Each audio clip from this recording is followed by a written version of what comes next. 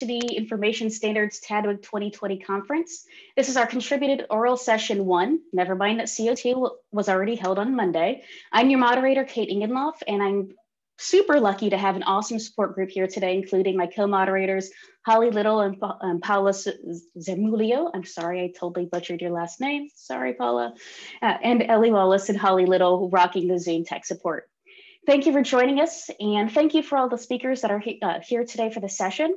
We have 5 great talks lined up for you today. Each talk will be 10 minutes with approximately 5 minutes for questions and a few minutes to transition to the next speaker. If all goes well and as planned, we should have time at the end of the session for general discussion. You're welcome to enter questions into the chat or perhaps more ideally into the session Google Doc. Also, please feel free to add your name and institution to the sheet as well. We do ask that you keep your microphones muted through the entire presentations. The chat function has been made available for technical questions or for conversing with other attendees. Please use this judiciously, as any nefarious or inappropriate use of the chat may result in you being removed from the session or the chat function being disabled completely. For further information, please see our code of conduct documentation. All right, so full disclosure, tonight's session will be recorded for later viewing of the TDWG YouTube page, or on the TDWG YouTube page. And finally, please bear with any technical difficulties we may have. Be sure to thank all of the volunteers and session organizers and enjoy today's event. So let's go ahead and get started. First and foremost, we'd like to welcome Mr. Arthur Chapman. Thank you so much, Arthur, and the screen is yours.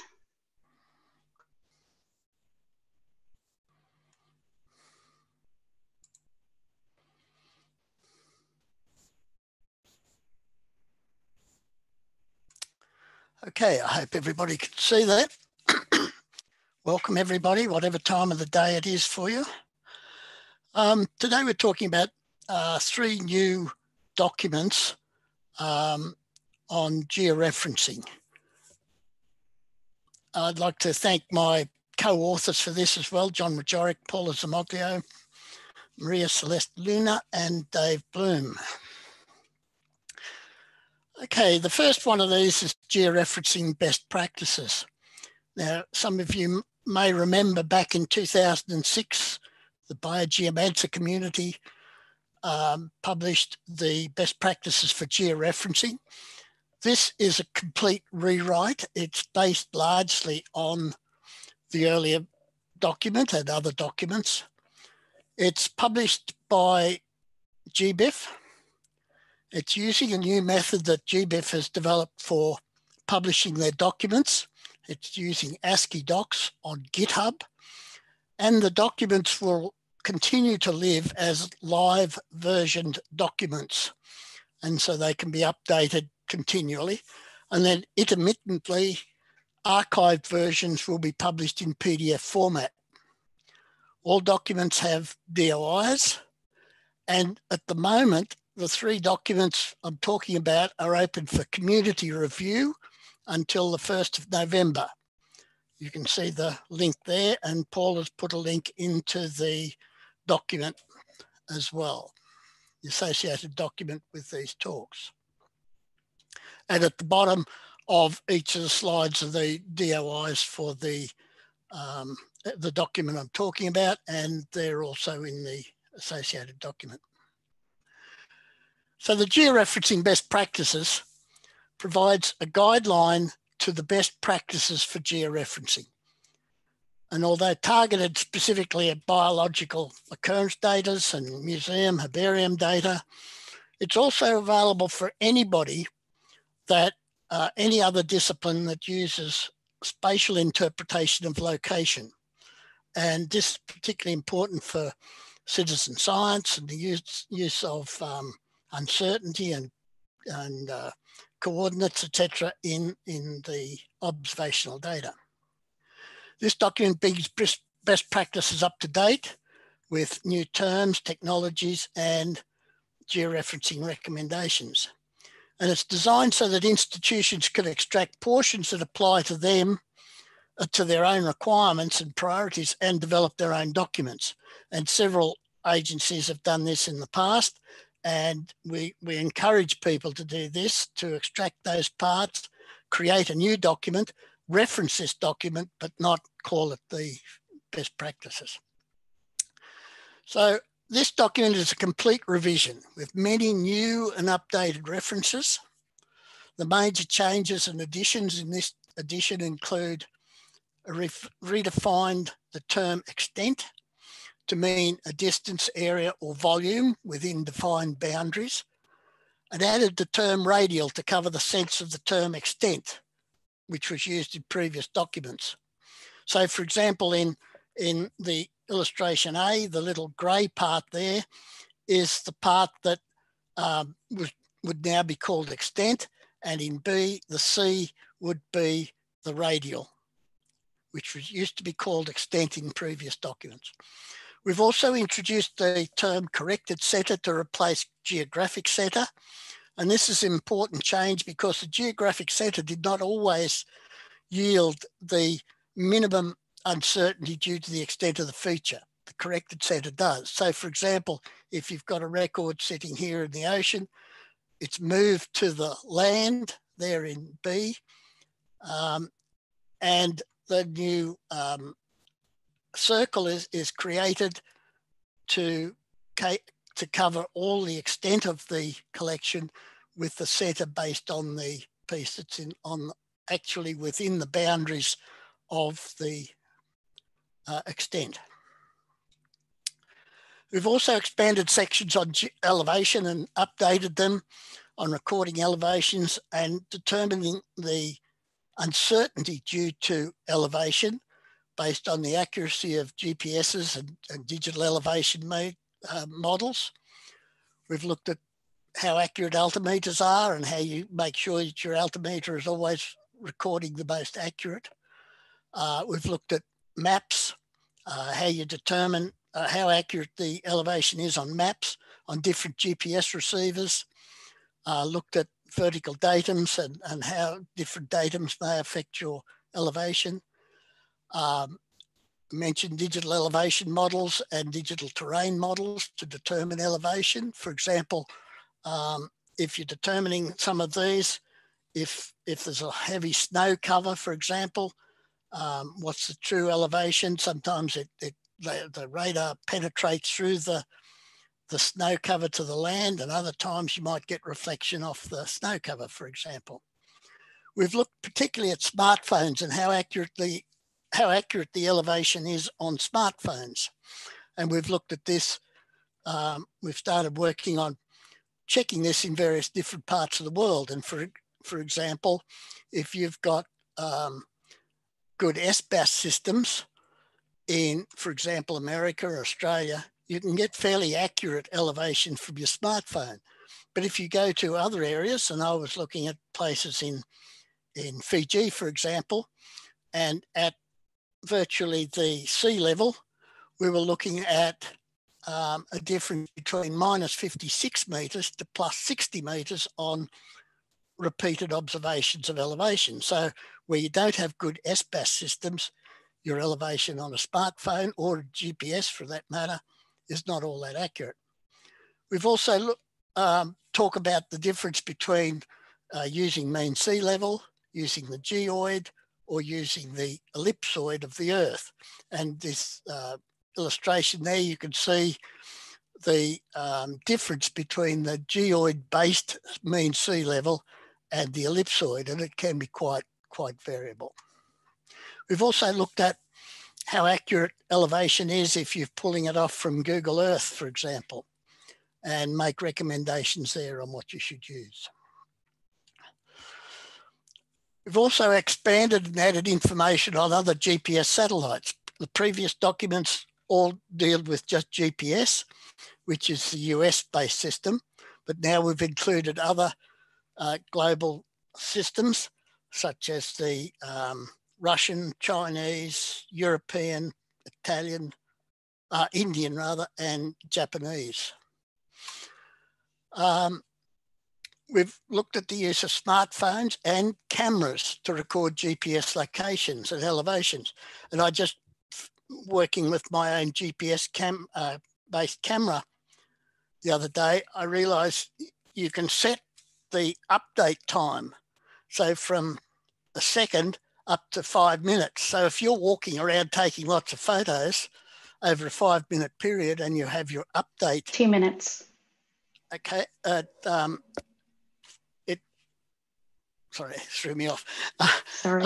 Your variations in your coordinates will be wrong. Okay, I'll flick through the others. We've added a lot of ecological marine information using transects, irregular paths, grids, etc., and looked at bathymetry and underwater depths. It conforms to standards, including the FAIR principles. It has very detailed glossary, which is worth its weight in gold on its own. For example, the one there on altitude on the left, and it's live linked throughout the document. So wherever you've got a term that might be in the glossary, it's linked in the document. You click on that and you go straight to the glossary. The second one is a quick reference guide, and this is what a lot of people will use, and it helps you determine your georeference, particularly from old data, legacy data, herbarium, museum data, and it is fully illustrated, and it's based on the point radius method. It helps you determine the boundaries of the features and the shape, etc., and then the radial and the corrected center. It's a step-by-step guide, georeferencing location types. This is just an example. Determine the boundaries, determine the coordinates and the radial, calculate the following information using the calculator. It's very heavily illustrated and it helps you determine in each of the complicated areas how to find the center and the radial. And there's live links throughout the document to the georeferencing best practices for more detailed information, and the georeferencing calculator and the calculator manual. Okay, just quickly, the third one is the georeferencing calculator manual, and this, a lot of people use the georeferencing calculator, and the manual goes into that. So the documents are fully integrated, the 3 documents, along with the georeferencing calculator, and they're open for community review until the 1st of November 2020, and that's the link to it. Thank you. Yeah, stop share. Fantastic. Thank you so much, Arthur. Do we have any questions from the audience?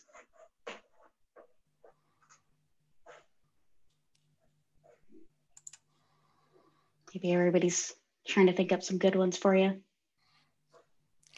We encourage people to go in and look at those and make any comments, because we'd prefer to have any comments or changes or anything done before we publish the volumes. So people, please go in and make your comments on that. We do have one question that is currently being typed into the document. Oh, here's one in the chat from Matt Yoder. Is there a maximum error radius beyond which we can't do useful science? That's a question more on the use, and it depends on the use that you want to put the data to. So there may be uses where a very large uncertainty still doesn't make the data unusable. For example, if you've got a record that all it says is Tasmania, so you have a huge uncertainty circle, and all you're wanting to do is make a list of the taxa in Tasmania, then that may be a perfectly good record, but it may not be a good record for other uses. So it really depends on the use, and record it whatever it is. Richard, the GitHub link is in the associated document that we've put up for these talks, and will be on the slide as well.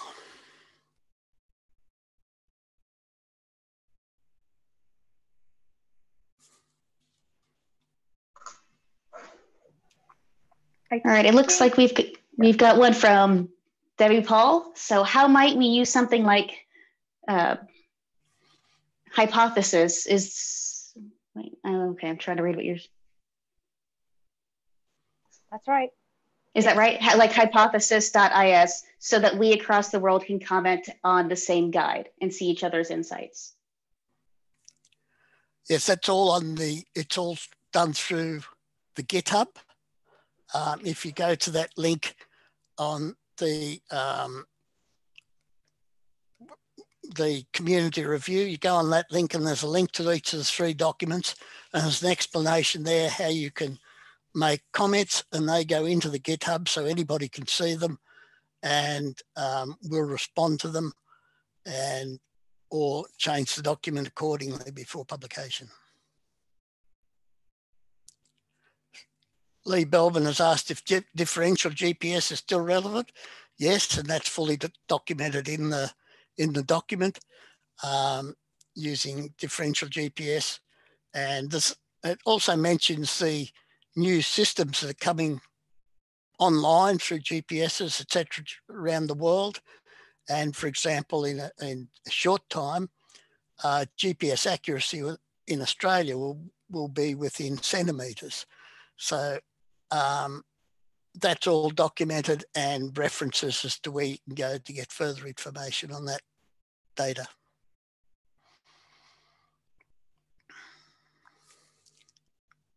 And just one other quick thing, it is hoped that a lot of these documents will be translated into other languages over time, and probably starting with the quick reference guide, because it'll be used for a lot of training in different languages.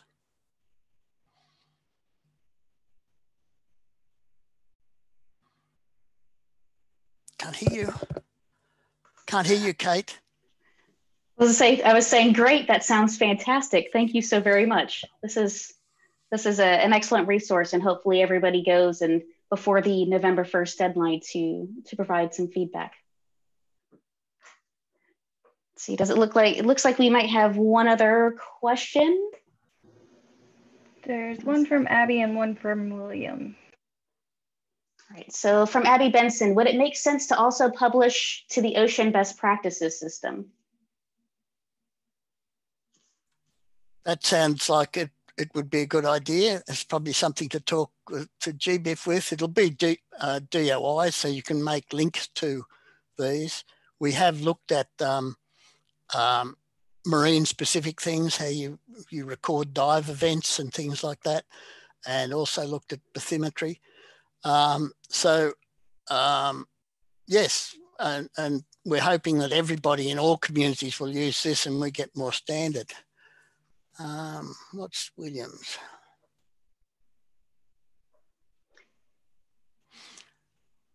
Yes, this William, would documents guide you on the way to improve calculations if done with previous practices?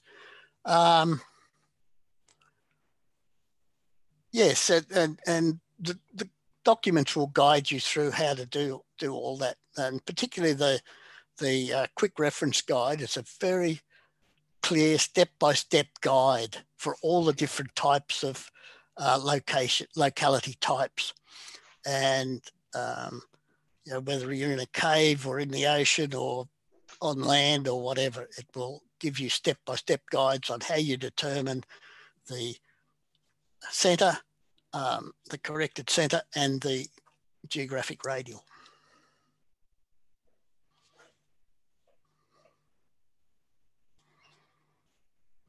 Great.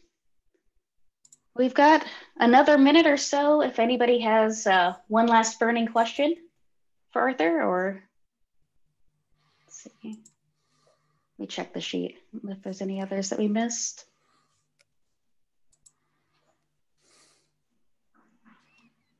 All right, well, it looks like we've got them all for the time being. We'll let the thoughts percolate through the next few talks. Thank you so much, Arthur. Oh, sorry, William has just asked one question I can answer quickly. What improvements does the calculator has? The calculator has been updated to conform with the new terminology. For example, not using extent, but using radial, etc. It's also added a lot of new datums and EPSG records in there so that you can convert from different datums, etc. But it's clearer and updated, and they're all integrated exactly together, so that if you're using one, the terminology and the glossaries all work together.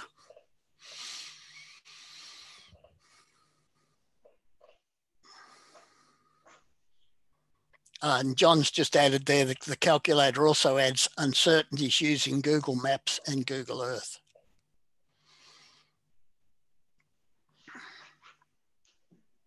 All right, well, excellent. Well, thank you so much, Arthur. And I guess at this point, we should take a second and do a quick break and record.